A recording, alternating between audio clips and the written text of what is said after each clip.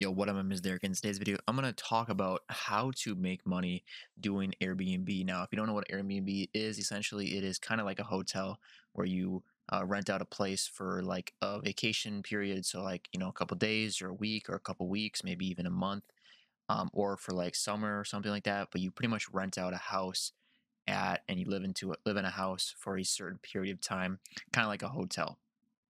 Uh, the way it works is that you go to a website called Airbnb, which looks like this, and all you do is you select where you want to stay, how long you want to stay, and then you choose which house you want to stay at, whether it has a pool, whether it doesn't have a pool, whether it's on a beach, whether it doesn't have a beach, things like that that are pretty important when figuring out where you want to stay for your vacation.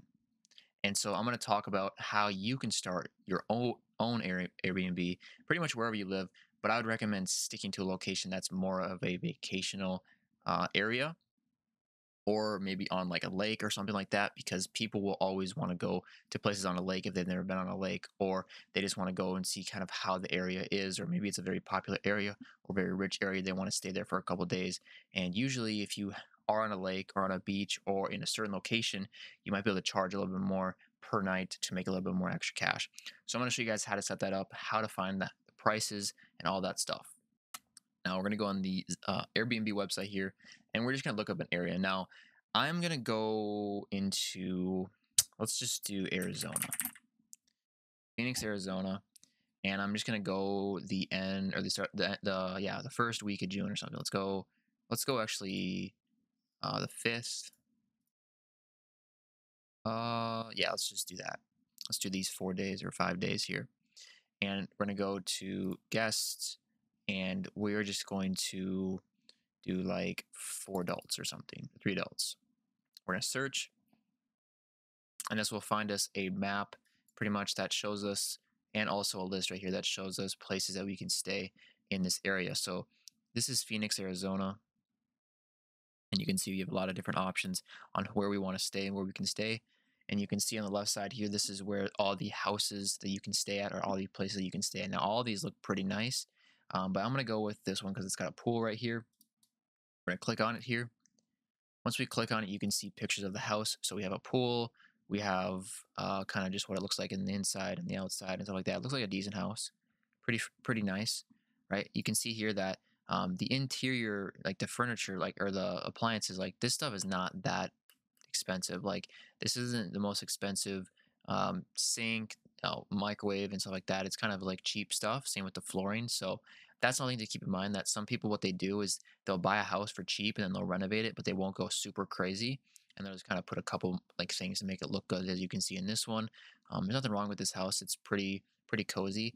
This bathroom is pretty nice. Say this is probably the best area right here. But we're not here to look at the area. We're looking to see how you can do your own and kind of make profit and make a lot of money, passive income through this. Now, one thing I'm going to say quick is if you want to like compare this to like rental properties and stuff like this, it's kind of like rental properties, except that this they also pay beforehand. So when you book, like if you ever book a hotel, you pay for how many nights you stay there, right? So if you stay 4 nights, you book 4 nights at a hotel. You don't book per night, right? That works the same way with Airbnb. You don't book for one night. You book for every single night at once. So keep that in mind. For a rental property, usually how a rental property works is that you pay upfront fees like right then and there too, like per month. Like if you have a contract for a year, you pay per month, but you don't have to pay all the whole year. I mean, you can if you want to, but usually you don't do that.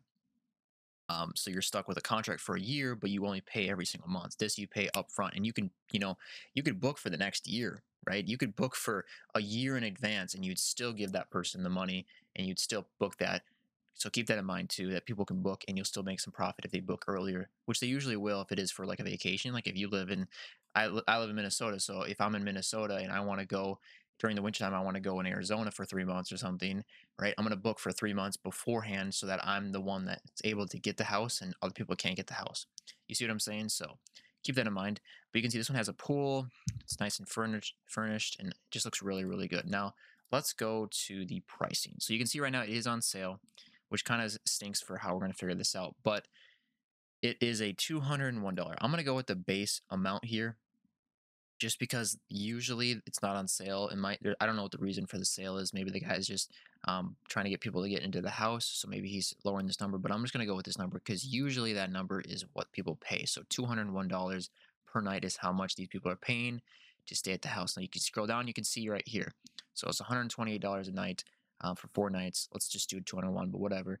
You have a cleaning fee and you have a service fee. Now keep in mind that these fees most likely like somebody probably doesn't live next to this house or in even Arizona. They might live in like New York or Florida or something, and they're just paying for a cleaning company to go in there, clean the house, make it look good, and then have a couple services such as like gas and electricity and all that stuff for 4 days. That's usually what those fees are for. And then the base value here, so this number right here is usually like a payment, like kind of like a mortgage that you would pay for like 4 days. And we'll get into that too in a second. So let's talk about a couple things. Let's try to find a location of this too. So if you scroll down right here, you can actually see, it doesn't give you the exact location, but it gives you the area of where it's located. So you can see here. Now it's kind of giving me like the exact area, but if we go to Zillow and we look in this exact area in Phoenix, Arizona. So if we scroll out, we're gonna try to find this exact location here. Actually, I'll do that real quick and then I'll be right back. All right, so I've found pretty much the area that it is in, as you can see here, pretty much in the area. Now, if we scroll in a little bit farther, you can see here that we get the prices of the houses. Now, these aren't the prices of the houses; these are estimations from Zillow. But usually, these prices are either lowballing or they're right on. So, if you ever looked at a house that's for sale anywhere on Zillow, um, Zillow will usually give an estimate, and then you'll see the actual price of the house. I'll show you an example of that real quick.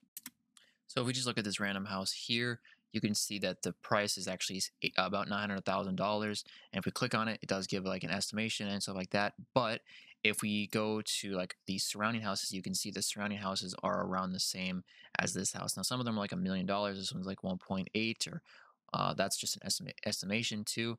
But you can see usually the estimation is pretty spot on to what the house is around the area and the current house is. Okay. So you can see the prices here are all about 450 to like 500,000. Now, this house does have a pool. Okay, so it has like this. Um, let's kind of get a better picture of this pool here. So it's kind of like a weird shaped pool. It's honestly probably this one right here. Let's see if we get a picture here. It looks like this one. I think it is this one. So let's just take this one for example. So the estimation for the rent would be $2,100, and the estimated sale price, as you can see here, is about $481,000. You can see if we go and do 481,000 into a calculator, and we divide that number by either 180 or 360 months, you can see that is the estimated payment. As you can see here, that's pretty spot on. Now, if they are charging that much, what we would like to do is we like to take this number and divide it by 30 because that's like the average days in a month. And you can see here, this is how much they pay per night if they had a 15-year mortgage and the house was $480,000. And that's what it would be right there. So about $89 that they pay every single night. And they're charging you, let's go back here. They're charging you on sale currently $128 per night. So they're making a profit of about 40 or about $39. Now, let's just say this is the base value, right? This is the base number, right? They're making 1.5x pretty much of what they're charging. So they're paying $89 a month. Now, yes, I understand there's also property taxes and there's also a bunch of other, fees that there probably is in these areas. Now, there's some locations where property tax is low. I don't know what it is in Arizona. I kind of just selected Arizona because it was more of a vacational area. But some states have lower property tax than other ones. You'll have to look that into yourself. But I'll tell you right now that this is how a lot of these people make money. Now, we don't have to go with this house either. You can see some of these aren't even on sale. Like this one's like $94 a night. Now, I will say right now that some of these houses might even be cheaper when it comes to per night. Now, the reason why I say that is because there's a possibility that somebody bought a house, they lived in the house for 15, 20 years, paid off the house. Then what they did is they said like, what, let's just make this house into an Airbnb. So they're not paying any more mortgage. They have no mortgage on the house. And what they did is they just fix it up and put it on Airbnb, and they're making $94 profit. Usually it's probably not $94 in profit, but it's probably like, I don't know, probably 70, 67 to $70 out of that $94 that they're making in profit right? Because they still have to pay taxes, they still have to pay other property things for the house. I understand that. But I'm telling you right now, if some of these houses, if you look at like the Zillow and they're like, these numbers aren't adding up, they're not making a profit. Well, that might be because the house either sold for a lot less than what it actually says on Zillow. That's number one. Number two, there's a possibility that they could have already lived in that house, right? Or number three, they bought the house when it was very, very, very bad, like run down, and they just kind of changed the way the house is. That's another possibility as well. So like this house looks good right here, right? But that doesn't mean the house wasn't already paid for and they're just putting the money there. So keep that in mind. But a lot of these other houses you can see, like this one's $161, also on sale as well. But some of these aren't on sale, right? Not all of these are going to be on sale, and some of these are better than others. Like this one's $243. But who knows how much the price is for like everything else when it comes down to the house, right? Who knows how much it is to um, pay for like property taxes and stuff like this in this area, right? But I will tell you right now that um, these people make a lot of money on this. Okay, if we take the numbers into account, right? Let's just do 128 minus about $89. So 128 8 minus $89. That's $39 a night. Multiply that by 30. They're making about $1,100 off that house. Now, if we take the $201 one and we subtract the $89 there, multiply it by 30, they're making about $3,300. Now, like I said, the property taxes, I keep saying that because it is a big thing.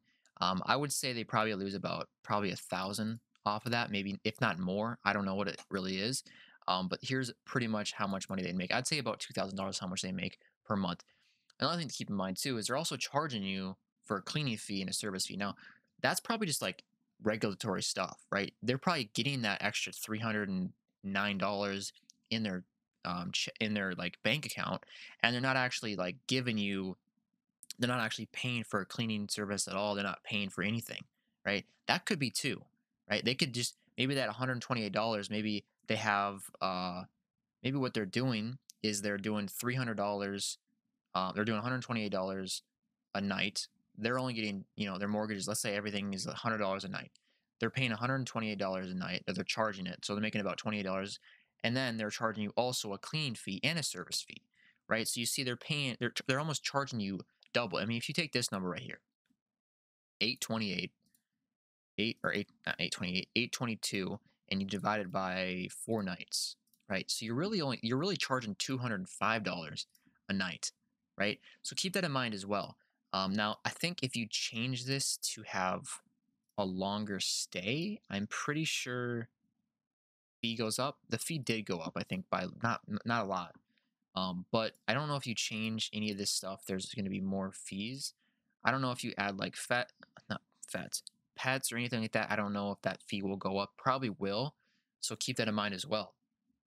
But you can see the number also went down if you stayed more nights as well. So, I mean, you're getting a little less if you're staying for a little bit less days. So if we do, say, when you stay for 3 days. Hmm. Wait a second. I think somebody just, this is funny. So I think somebody just took these days, or maybe not. Well, it's 4 night minimum. That's why. Okay. So you can see the numbers are the exact same, but this is a little bit higher than what it was. So it is a discount if you do stay for more nights. But that's essentially what you would do. You would buy a house. So, for example, we bought this house right here, or one of these houses here. Then what we do is we Airbnb it. So if it's $2,100 a night, or if you're paying not $2,100 a night, if you're paying like $2,500 in a mortgage, right? Now, keep in mind you can do more than 15 years. You could do 20, you could do 25, you could probably do 30 years as well. So keep that in mind. You can always choose how many night or how long the mortgage is. I mean, if you're still if you're doing 30 years, that's a long time. But at the same time, like if you're making a decent amount of profit and you're splitting your mortgage in half, but you're still making even more profit, I mean, why not do that, right? It also depend on the interest rates too. You probably don't want crazy interest rates for that price range. But let's just say like $2,000 is your mortgage. You divide that by 30. That's how much you would pay per day or per night, however you want to say it, in terms of your mortgage, and then you multiply this number by probably like two to see. That's pretty much what you would charge people. plus the service fees. So you're making even you're probably making like 200 bucks. You're probably charging 200 bucks. You're probably making like at least 100 bucks in profit. So there's a lot of potential in this. This is pretty much how rental properties work too. You buy a house and then you upcharge it per month. So if the mortgage is $2,000, you'd rent it out for probably 2,500 bucks and you make a $500 profit. Now, like I said, there's property tax. There's still a bunch of fees and that type of stuff too. So keep that in mind. But those are all numbers that you need to get in, like calculate once you have figured out how to do these things. They take a lot of learning to understand how they work, and you'll have to do a lot of research about like property tax of the current location and stuff like that. So keep that in mind as well. But this stuff is pretty good, and one of the things I'm going to say that just to kind of close this video out is if you do this for like 15 years and you pay out the house and you charge maybe a little bit less, maybe like uh 75% of what you were charging. Let's say you were charging 100 bucks. Now you're only charging $75. I mean, you're still making a lot of profit, right? You're not even charging mortgage anymore. You don't have a mortgage fee anymore, but you're still charging a decent amount of money per night. And like you're making even more money. And so if let's just say for example your mortgage is $2,000 a month and you're making $2,000 in profit, once that mortgage is gone, you're making $4,000 in profit now instead. So you're making even more money. That same thing happens with rental properties as well. Or you could just sell the house off too, one of the two. But anyways, I hope this helped you in understanding how Airbnbs work and how to find prices and how to see how much people make off this stuff because there is a huge market for Airbnbs. And what I would recommend you do is if you do want to get into something like this, I'd recommend going to a location that's located in either Florida or Phoenix or maybe Cali, Texas. But I would also look at property tax because I know California probably has a super high um, property tax and whatever tax they have or whatever stuff there. So you'd have to look into that too. But anyways, I hope this helped you in any way. If it did, please hit that like button. Subscribe if you want more content like this. I will be uploading here and there about all types of content, passive income, make money online, and all those. But anyways, hope you guys liked the video, and peace out.